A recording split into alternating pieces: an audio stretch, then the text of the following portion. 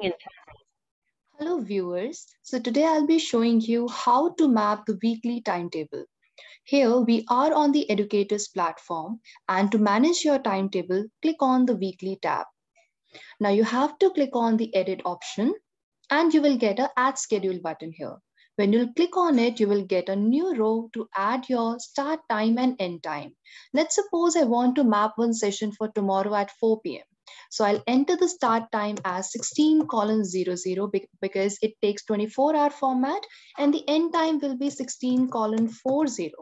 Then I'll come on to the Friday block. I'll choose the class, I'll choose the section. Here I'll put the Gmeet link, and then I have to select the subject.